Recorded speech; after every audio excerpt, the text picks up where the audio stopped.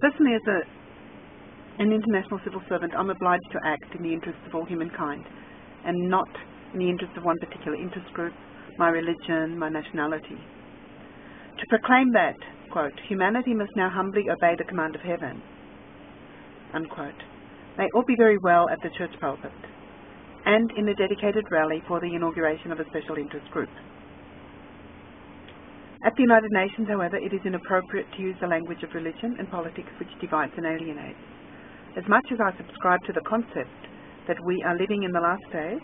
and the spirit world is coming down, and everything will be different after D-Day, it is inappropriate for me, as an international civil servant, to impose my faith and beliefs on my colleagues, or even indeed to actively solicit support for such concepts, insofar as, quote, men and women do not need to confront or contend with each other, for they do not need to imitate the characteristics, dispositions, or roles of the other, or to covet those things and take them by force. Instead, by giving what they have to the other with true love and completing the other, they can become united as a greater whole and share in one another.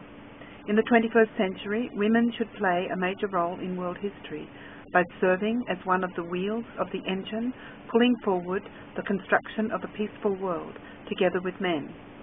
Going beyond a century of power and technology, women will be the central axis in building the century of love and the peace culture, and their role will be more important than ever before, unquote. This statement addresses the ideal of the unification movement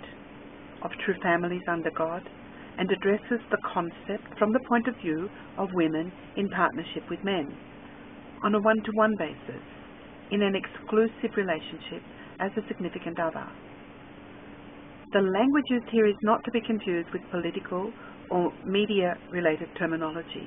but must be seen in context of the unification principles as taught by Reverend and Mrs. Sun Myung Moon. Quote, I sincerely ask you to walk the path of a true mother, the path of a true wife,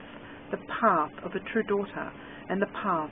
of a true woman leader who will build the unified world where freedom, peace, and happiness in its truest sense overflows.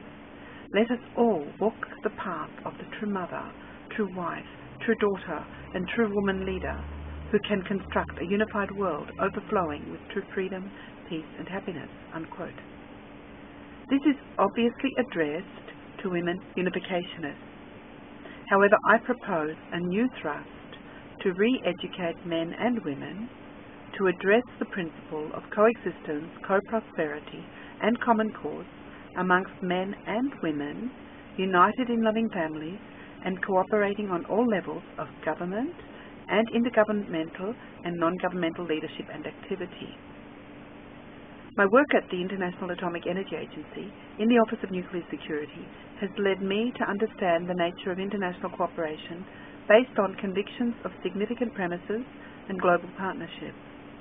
Just as individual member states voluntarily commit to the Nuclear Security Fund to finance training, education, policy,